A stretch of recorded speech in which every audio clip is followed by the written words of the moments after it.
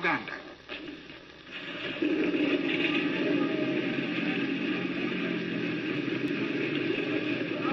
Mwaka huo huo alijaribu kutimiza madai yake na alishambulia sehemu hiyo ya Kagera, lakini Watanzania walikuwa imara na akashinda. Hii hapana silaha ya miso, na hii mimi nafikiri ni mwanzo tu. Yuko silaha zaidi kutoka kwa ndege mpaka chini, iko ambayo zaidi ya nguvu kushinda hizi. Hii mimi nataka kusema kwenu. Waganda pia walianza kuingiwa na wasiwasi kutokana na utawala huo wa mabavu, kwa sababu Idi Amin alianza kuwaua ovyo wale wote ambao aliwatilia shaka.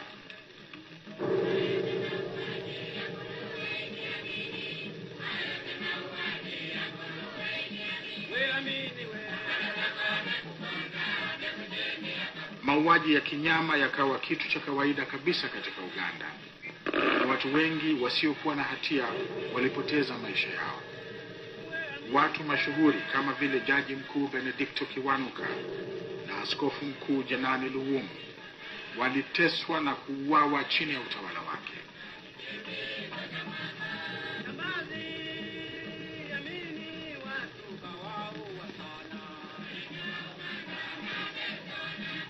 Idi Amin Dada aliamuru kuwa katika siku za Uganda watu wote walioshukiwa kwamba wanapinga utawala wake na kupigwa risasi hadharani.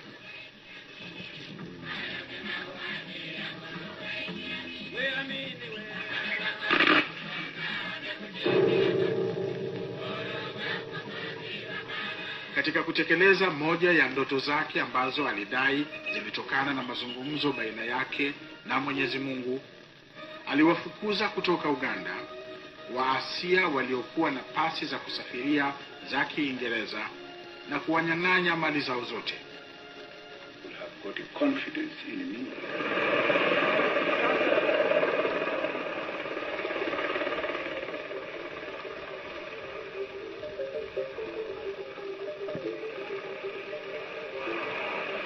Mwishoni mwa mwezi Oktoba mwaka 1978, baada ya miaka mingi ya upinzani mkubwa kwa utawala wake wa mauaji, Idi Amin Dada aliamuru majeshi yake yavuke mpaka na kuivamia Tanzania katika eneo la Kagera.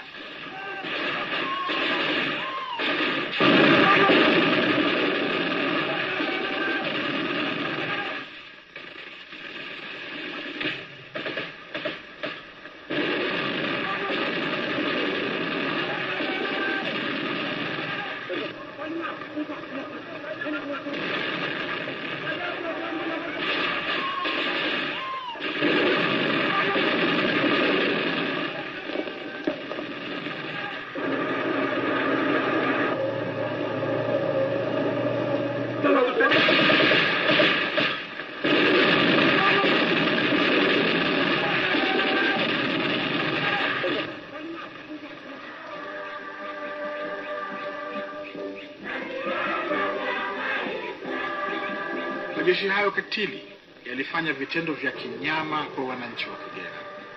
Yaliua watu ovyo na kuchoma moto nyumba za wananchi na viwanda vilivyokuwa katika sehemu hiyo.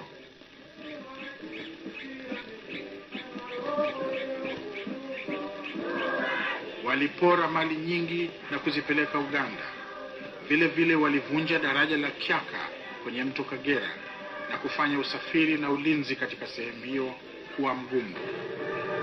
Idi Amin alitangaza kwamba atalitawala kijeshi eneo la Kagera kama sehemu ya Uganda, na alimteua mkuu wa wilaya hiyo mpya.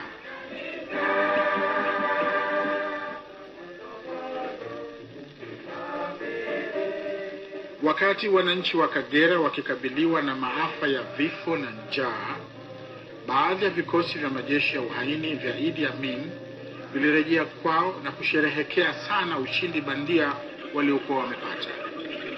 Walijigamba kwamba walitumia dakika 25 tu kuliteka eneo lote la Kagera.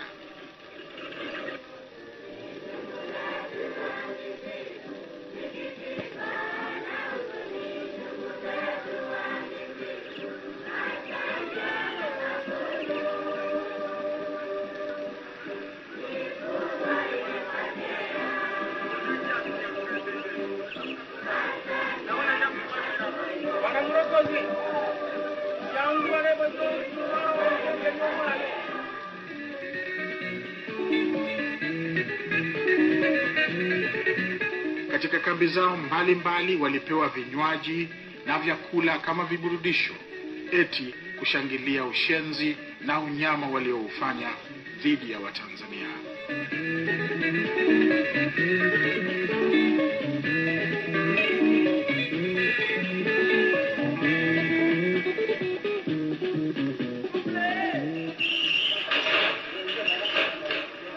Hospitali ya Bukoba na nyinginezo zilizoko kaskazini mwa Tanzania zilifanya kazi kubwa katika kuwahudumia wananchi waliojeruhiwa kutokana na ukatili wa askari wa nduli Idi Amin. Mimi Matias Kenga nilikuwa naishi katika Biterera, kijiji cha Biterera. Halafu nilikuwa nafanya kazi katika kiwanda cha sukari Kagera. Wanajeshi wa Uganda walipoingia walinikuta nyumbani, wakanishambulia, wakaninyang'anya mali yote 900 na mavazi yote. Halafu wakanipiga mguu wa kushoto ukavunjika, wakanitesa vibaya sana. Baadaye nikapata msaada wa jeshi letu la Tanzania, wakaniokota wakanichukua katika hospitali.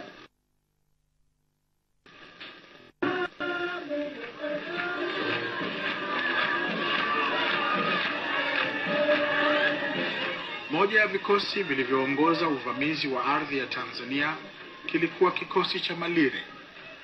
Katika sherehe zilizofanywa na kikosi hicho, Idi Amin binafsi alihudhuria.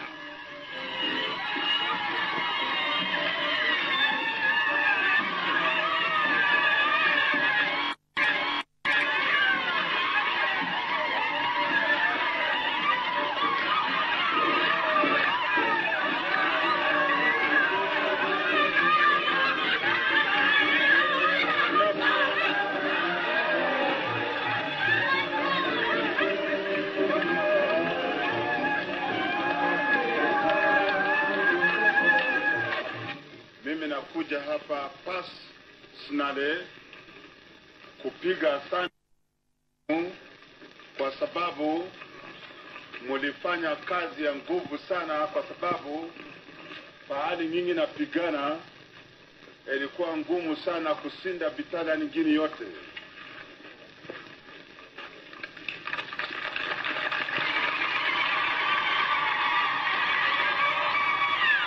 Kwa sababu nyinyi iko kampuni moja tu, hapana battalion. Munapigana na battalion 3 mzima mpaka munafungua njia kutoka Mtukula na Kiaka kukwenda kumpa support kwa watu wengine. Pahali yenu alikuwa difficult. Mimi alikuwa nafikiri hapana weza kurudisha nyinyi nyuma, lakini mimi nafurahi sana kuona nyinyi yote munarudi nyuma na kupata jaraha kidogo, kwa sababu mulifanya kazi ngumu sana mpaka sasa.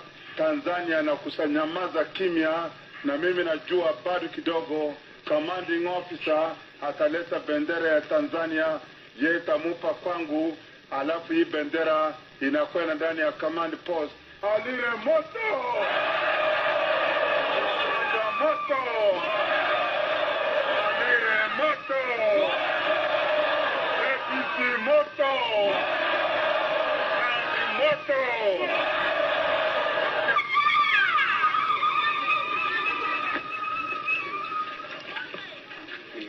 Bendera ya watu Tanzania mnaani mwa kwa sema cha kundiza. Bendera ile ya brigade commander anapigana na Malire, yeye nampa kwangu hii bendera. Asante sana.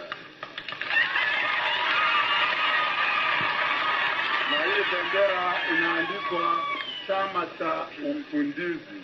Lakini mimi nataka nyinyi napumzika na kukaa tayari. Siku ngine kama maneno itakuwa mbaya, nyinyi mtarudi, mtasafisha mpaka Dar es Salaam. Jana ametangaza mwenyewe kwamba ni kweli majeshi yake yamevamia nchi yetu na yamechukua sehemu hiyo ya Tanzania iliyo kaskazini mwa mto wa Kagera, kwamba tangu sasa eti sehemu hiyo ni ya Uganda na itatawaliwa kijeshi kama Uganda inavyotawaliwa. ndivyo alivyotangaza mwenyewe. Sisi ametusaidia katika kutangaza jambo hilo kusudi sasa kwa sasa ubishi uishe. Sasa hiyo ndiyo haki. Tufanye nini? Tunayo kazi moja tu wa Tanzania sasa, tunayo kazi moja ni kumpiga.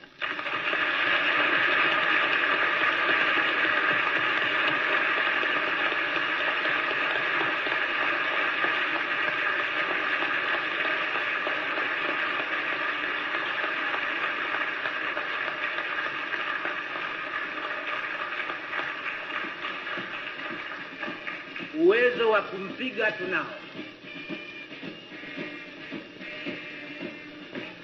Sababu ya kumpiga tunayo. Na nia ya kumpiga tunayo. Apigwe nduri amini! Apigwe nduri amini! Apigwe nduri amini! Nduri amini apigwe! Baada ya Rais wa Tanzania Mwalimu Julius Nyerere, ambaye pia ni amiri jeshi mkuu wa majeshi ya Tanzania, kutangaza vita dhidi ya majeshi ya uvamizi ya Idi Amin, majeshi yetu yalipelekwa katika uwanja wa mapambano ili kuukabili uvamizi huo.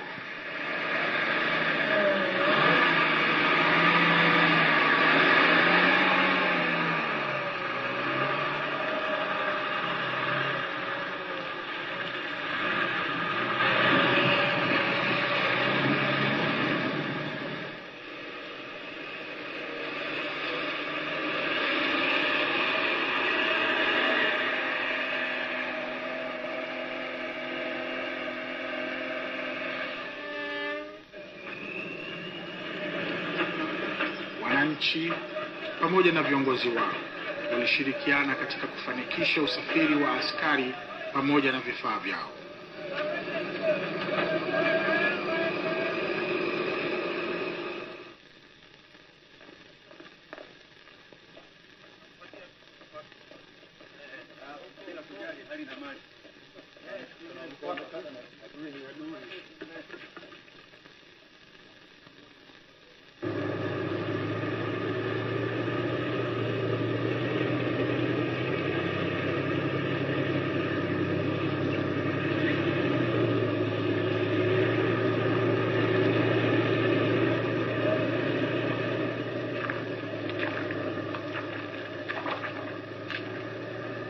Katika kukabili uvamizi huo, wapiganaji wetu walipambana na matatizo mbalimbali, lakini walipiga moyo konde na walisonga mbele kwa nia moja.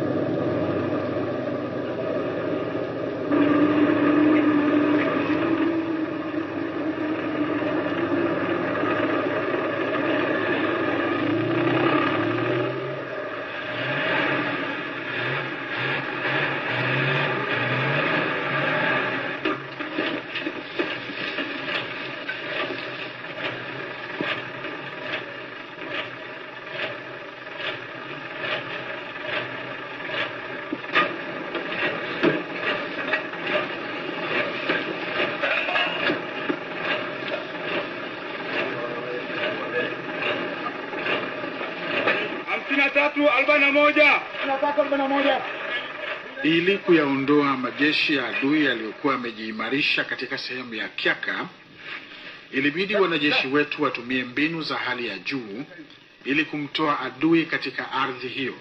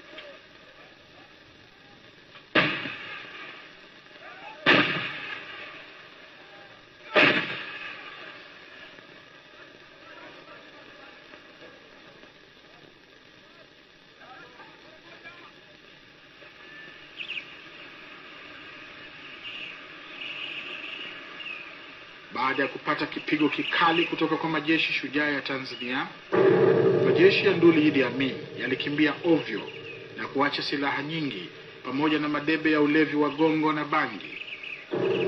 Kipigo hicho kilikuwa ni mvua za rasharasha tu.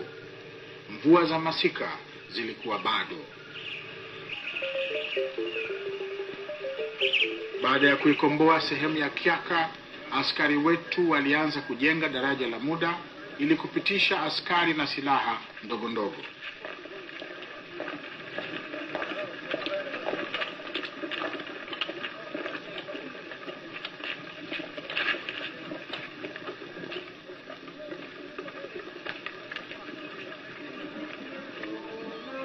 Wananchi wa Kagera ambao makazi yao yalikuwa yameharibiwa na adui walihamishiwa katika sehemu za usalama.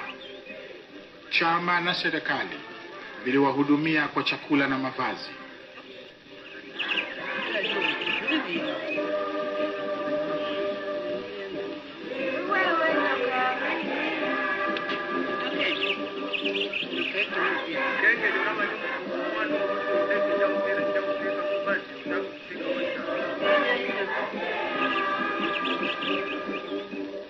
Haraka, Dar es Salaam. Kama mlivyokwisha sikia, tangu mwanzo wa vita, chama kilikuwa kimeagiza kamati zinazohusika ziwaandae wananchi katika kuikabili hali hiyo ngumu.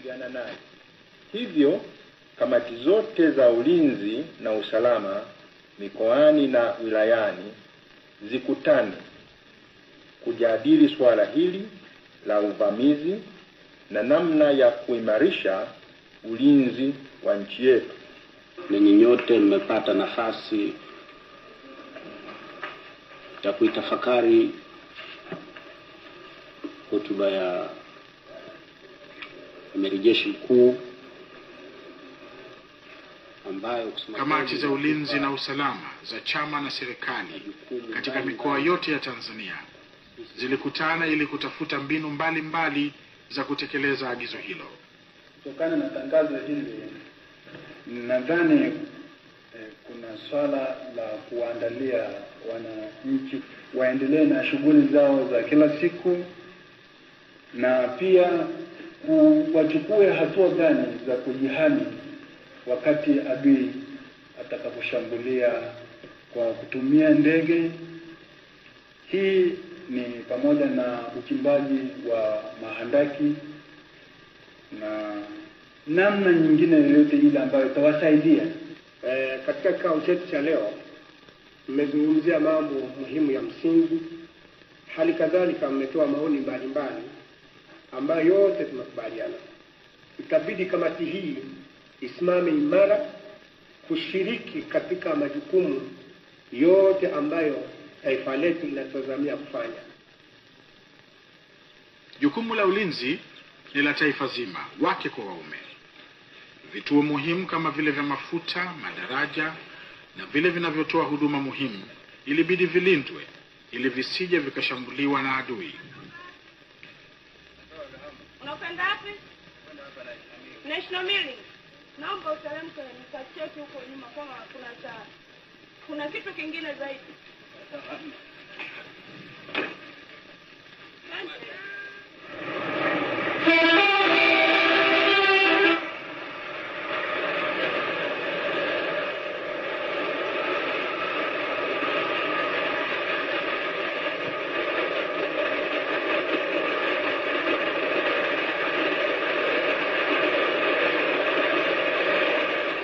Huko katika uwanja wa mapambano, daraja la Kyaka ambalo mapema lilikuwa limevunjwa na adui lilijengwa haraka na wanajeshi wetu shupavu. Waziri Mkuu ndugu Edward Moringe Sokoine alifika kuona maendeleo ya ujenzi na kuwatia moyo wa askari.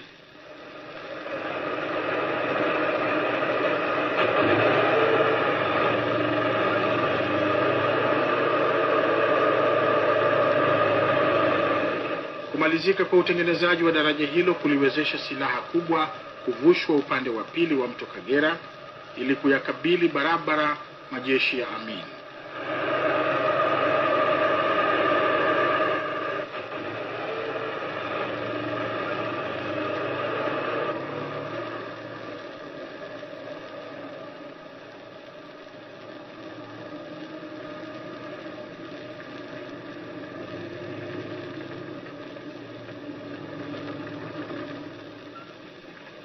Viongozi wa chama na serikali akiwemo makamu wa mwenyekiti wa Chama cha Mapinduzi ndugu Abud Jumbe waliwatembelea wapiganaji wetu waliokuwa katika uwanja wa mapambano ili kuwatia hamasa.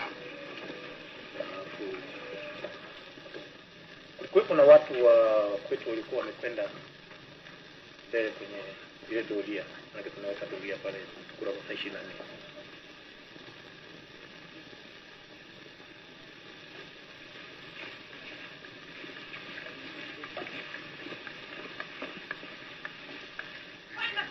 Siku zote chama kimekuwa kikisisitiza kwamba ulinzi wa taifa ni jukumu la wananchi wenyewe. Hivyo Watanzania walio wengi wamekuwa wakipata mafunzo ya ulinzi wa mgambo katika sehemu mbalimbali za makazi yao, maofisini na viwandani.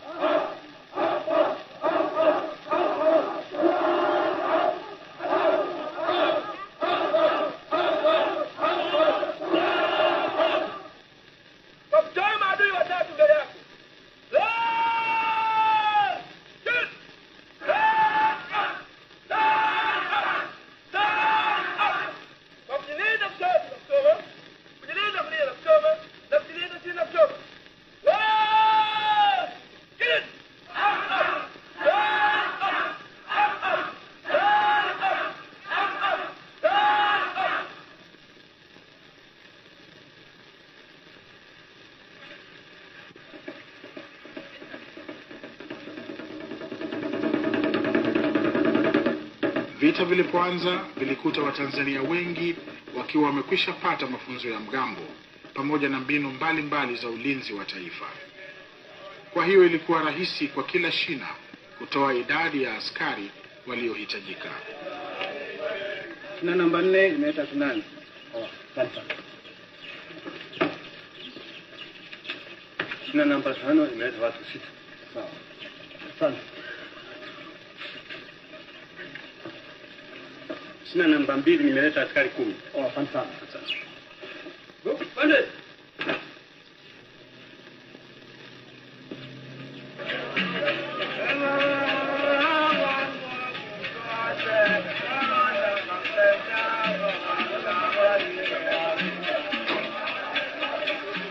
Baada ya wanamgambo kukusanyika katika matawi yao ya chama, Matawi yaliwapeleka katika wilaya na wilaya ziliwapeleka katika makao makuu ya mikoa ambako walipangiwa kujiunga na kambi mbalimbali za jeshi kwa mafunzo ya juu zaidi.